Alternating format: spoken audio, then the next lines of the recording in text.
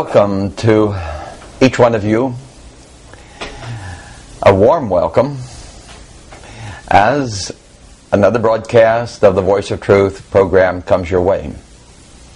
And I am your host, Paul Fry. I do extend to each of you not only a warm welcome, but greetings. Greetings in that precious name that I love, that name which is above every name, the name of the Lord of heaven and earth, the Lord Jesus Christ. We bring you greetings in His precious name. You know, the Bible has much to say about the human heart in its unconverted state. In Ecclesiastes 9:3 it says, "The heart of the children of men is full of evil." And the heart in its folly is throughout life. Again, in Ecclesiastes 11 verse 8, it's 8 verse 11, it says these words, "When God does not execute a sentence immediately upon some evil work, it says, therefore, the heart of man is fully set to do evil." Again in Jeremiah 17:9, the Bible says that the heart, the unconverted heart, is deceitful above all things and desperately wicked. Who can know it? And then in Mark chapter 7, verses 21 to 23, listen to what the Lord has to say about the unconverted heart. For He says, "From within, out of the heart proceed," now listen to the following, "evil thoughts, adulteries, fornication, murders, thefts, covetousness, wickedness, deceit, lasciviousness," that means with no moral restraint, and then the evil eye, now these last three, blasphemy, pride, and foolishness. That's what the Lord says comes out of the unconverted heart. And that word blasphemy I'd like to pay special attention to, because it really implies what this message will be all about today. That word means to vilify, to defame. And as I said, it's very prominent in our text, which is found in Zephaniah, a little book in the Old Testament, verse 12. And the background for this is that the people of Judah were caught up in idolatry. Not only were they caught up in idolatry, but then they tried to tie the worship of their idolatry to the worship of the true God, Jehovah. It's like today when the church will take that things which imitates the world and try to tie it in to the worship of God. And then it speaks about apostasy. What is apostasy? Turning back. And that's what it says in verse 6. They turned back from God. And then also in that verse, it says they did not seek after God. In other words, they were content with their religious activity, content to give lip service, but not from the heart. And so we find then that God, speaking through the prophet Zephaniah, and he prophesied about 30 years before Judah would be taken into captivity, when Jerusalem would be destroyed. They're about 587 BC. He prophesied about 30 years before this event. And so I would like to now, as I turn to the book of Zephaniah, I'd like to read how God begins His word to Judah through His prophet Zephaniah, verses 2 and 3. "I will utterly consume all things from off the land, saith the Lord. I will consume man and beast. I will consume the fowls of the heaven, and the fishes of the sea, and the stumbling blocks, idols, with the wicked, and will cut off man from off the land, saith the Lord." So we have here a picture of terrible judgment that would come. But you know, those words are very similar to the words found in Genesis 6 and verse 7, when the Lord said that he would destroy the earth by a flood. And then again at the end, almost at the end of the Bible, in 2 Peter chapter 3, listen to these words, what awaits this world, this earth. It says, but the heavens and the earth, which are now by the same word that kept the judgment of waters off the face of the earth until Noah was in the ark with his family. It says, the same word are kept in store, reserved unto fire against the day of judgment and perdition of ungodly men. That's what awaits this world. The world did or was judged by a flood in Noah's day, and what awaits this world is judgment by fire. And now from verses 4 to 11, he speaks now about the wickedness of Judah. I already told you their sins, some of their sins, and that judgment in a local sense was coming upon them before they're being delivered into captivity to Babylon. And this all comes up to the text for today. Verse 12, it says, and it shall come to pass at that time that I will search Jerusalem with candles, and punish the men that are settled on their lees, that say in their heart, the Lord will not do good, neither will he do evil. And that word there has the idea of calamity, bringing calamity or judgment upon the people. And from that verse, and the background I've already stated, I'd like to share three things, which will come under the heading of the title of this message, the folly of mocking God. First, the arrogance and contempt of the human heart. Secondly, sinful indulgence when it's saturated by sin. Then thirdly, the futility of thinking one can escape judgment who mocks God, and his greatest crime is contempt for God's grace and his word. With those 3 points to think about and to direct us as we look into this passage of verse 12, which I've already entitled, The Folly of Mocking God.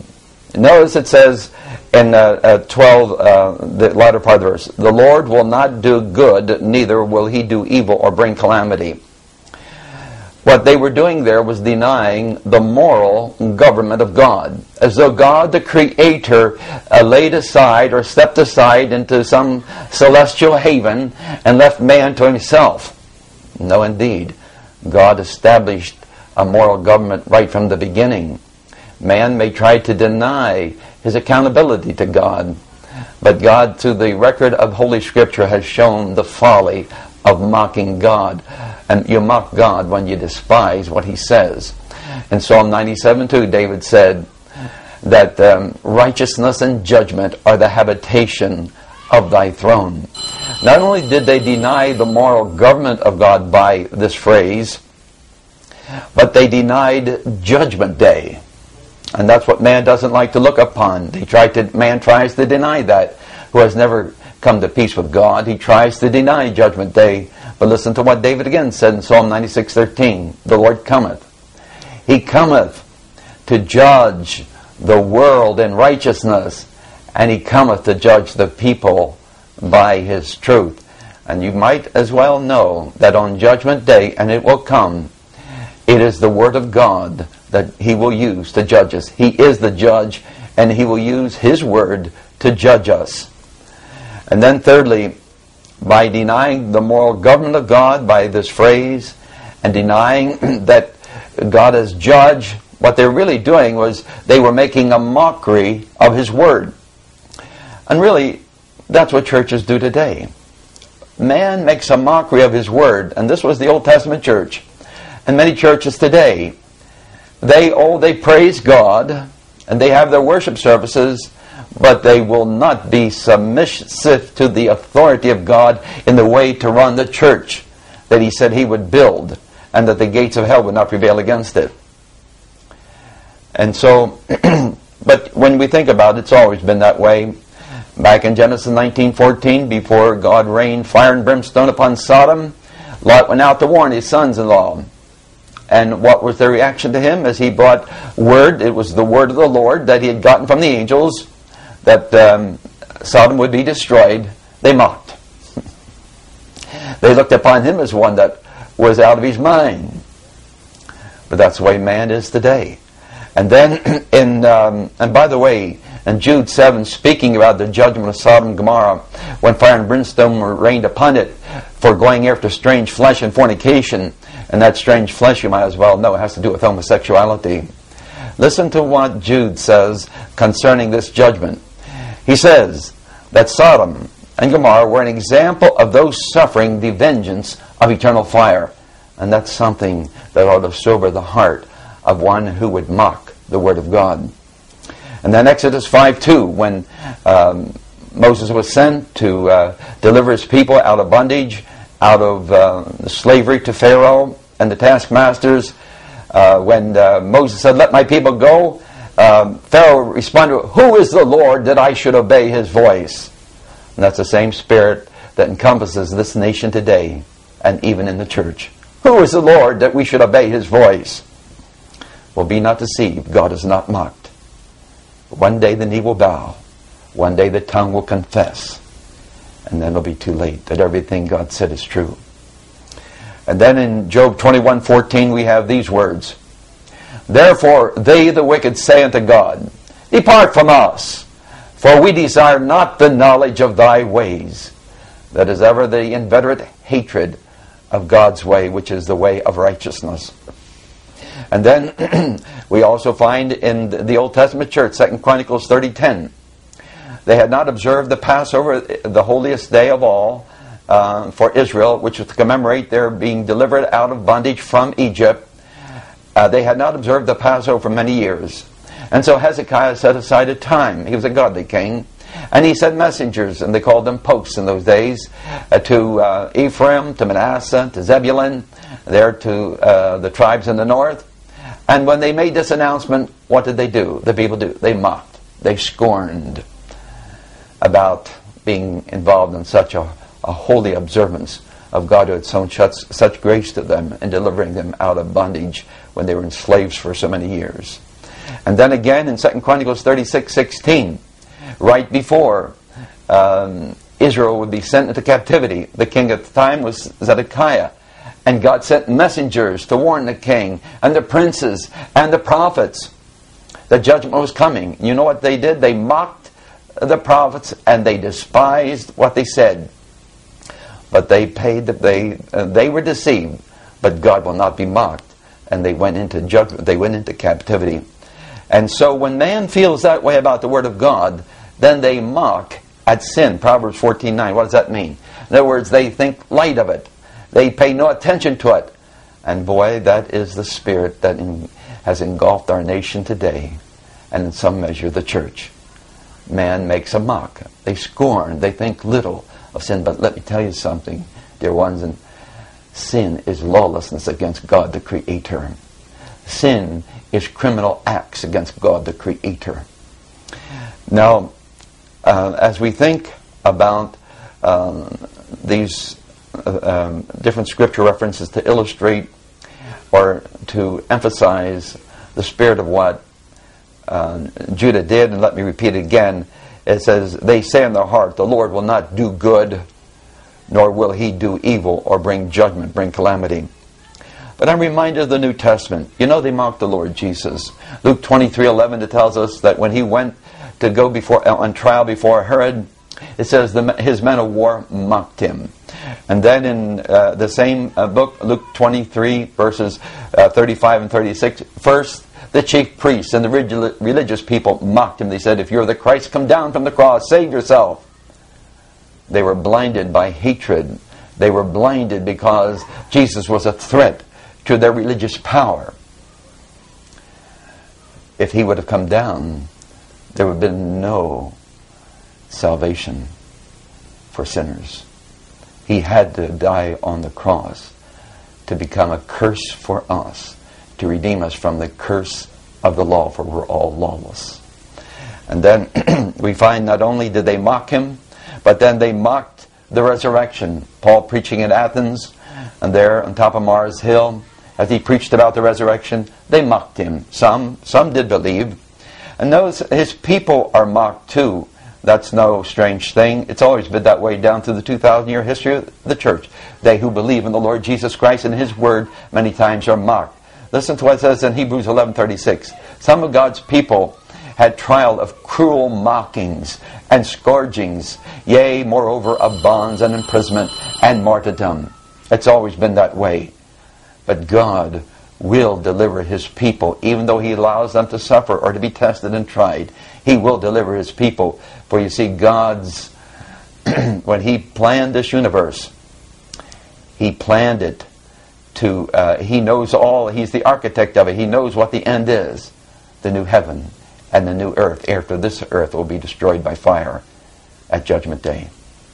And then we find too that His return is mocked, as we find in 2 Peter chapter 3, verses 3 and 4.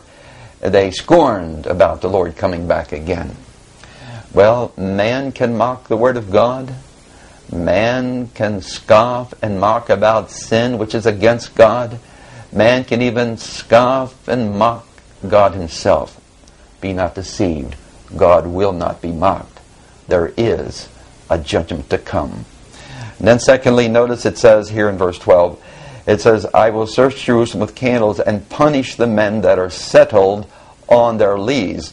And I've called that sinful indulgence. That means to be saturated by sin. And to get an understanding of that, the lees, take a bottle of wine. In time, the sediment will, and the dregs will settle to the bottom of the bottle of wine. And so it's called to settle on its lees. This is a reference to wine settling on its dregs or settling on its sediment. What had happened is Israel had settled so long on its sinful conduct that it had saturated them. They were anchored on sin, and sin controlled them. So what happens when people get anchor their soul upon sinful conduct and behavior, a sinful spirit? They detach themselves from the fear of God. They no longer have any fear of God. Listen to what it says in Proverbs 1:29-30. Here it was addressed to the rebellious young men. They hated knowledge. They did not choose the fear of the Lord. And they would have none of the Lord's counsel. And they despised all His reproof. And so that is what happens when the soul is anchored upon sin. No fear of God.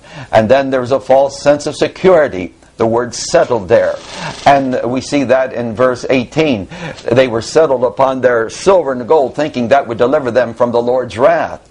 They had a false sense of security. We find in verse 6a and then in verse 9 that their God was their belly. And in the New Testament church, we find there at Philippi that there were some whose God was their belly and their glory was their shame. Nothing new under the sun as far as man's wicked and sinful and arrogant heart toward the Lord in his unconverted state. And then also we find in verse 6 and 8 and 9 and 13, they were intoxicated by pleasure and the sensuality and the magnifying of things. Those things there, and some of you, maybe there's some sin in your life that you love so much that you will not give it up. On one hand, you're praising God, or maybe go to worship service. On the other hand, you're holding to that sin. You've settled like wine settles on its dregs, on its sediment.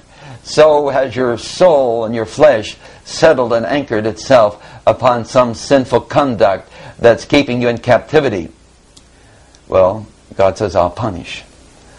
That doesn't mean that when we're saved we're perfect, but it does mean that no soul that's ever been saved can continue in sin.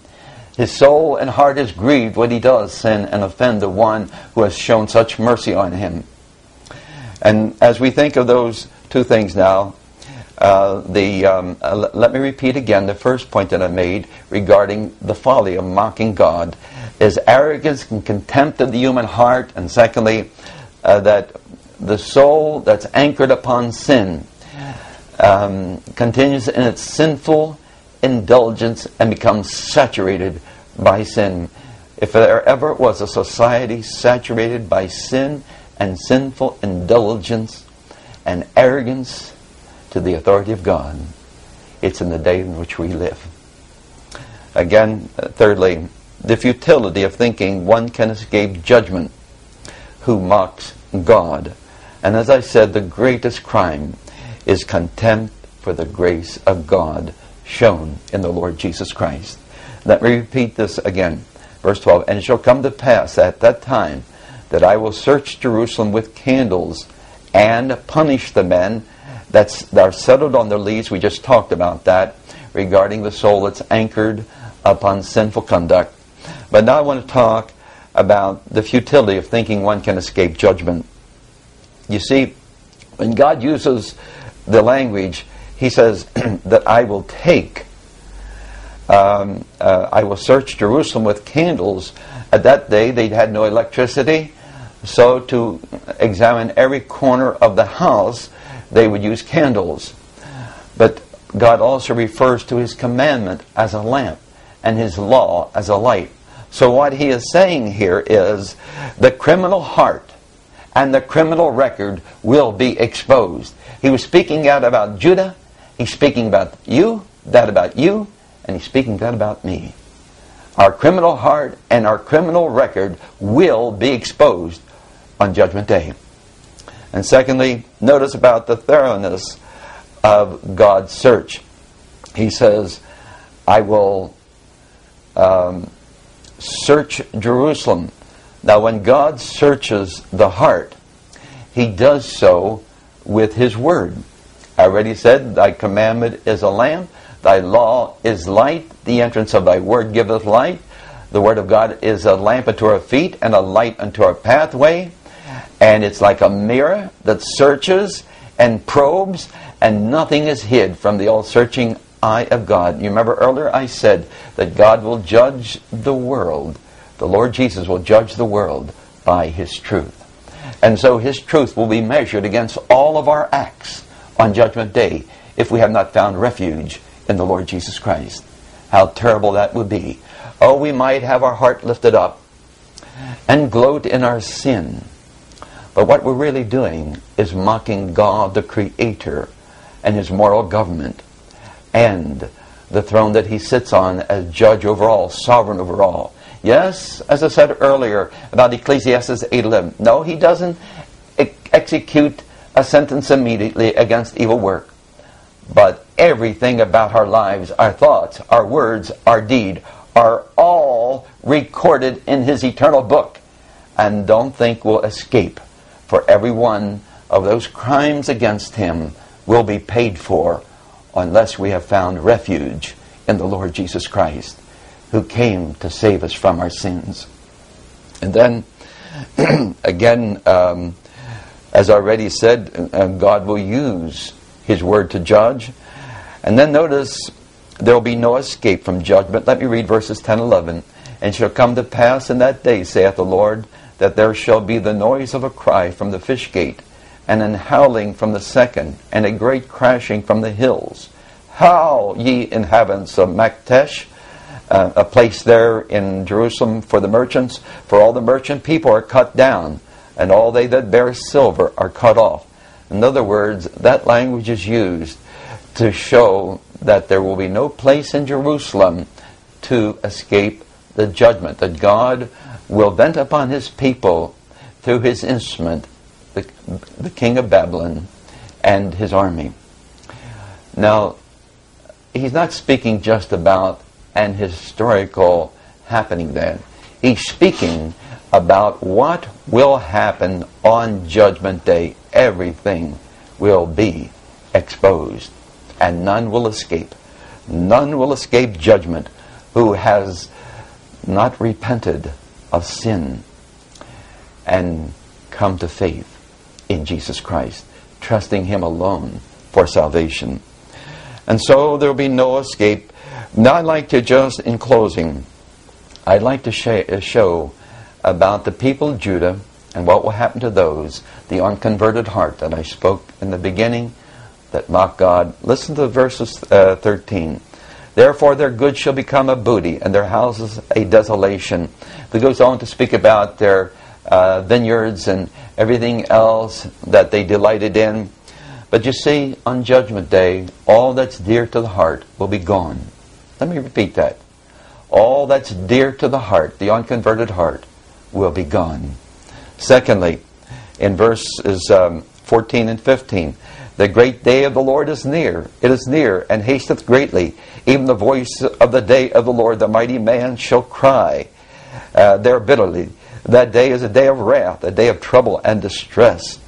And so their mockings now is turned to terror. And that'll be the same for you, my unsaved friend. That if you mock God, as I have described in this message today, as we saw by the Old Testament church of Judah, you may mock now, but your mocking will be turned to terror in that day. And then thirdly, in verses 17 and 18 it says, I will bring distress. Or in verse 16, he speaks here about the futility of false security. He speaks about their fenced cities and their high towers. It won't do them any good in the day of judgment. And if you found security in your bankroll or whatever, your castle or whatever you might find some kind of security in, let's hear what it says in verse 18. Silver and gold will not deliver in the day of the Lord's wrath. But now I have two, and now as we spoke about the reality of God's wrath, now let's look at chapter 2, verse 3. Seek ye the Lord, all ye meek of the earth, which have wrought his judgment. Seek righteousness, seek meekness. It may be ye shall be hid in the days of the Lord's anger. And that's why I plead with sinners to find a refuge in Jesus Christ. And then in verse 17 we read these words. The Lord thy God is in the midst of thee. He is mighty. He will save. He will rejoice over thee with joy. He will rest in his love. He will joy over thee with singing. Just this thought in closing. We can mock God. We can despise his word. We can go on our sinful way, rebellious way. But there's nothing left but judgment. But if we turn and repent and turn to the Lord in repentance and faith, there is safety. There is forgiveness. There is fellowship, relationship with the God of all creation through time and through eternity. God bless you until we meet again.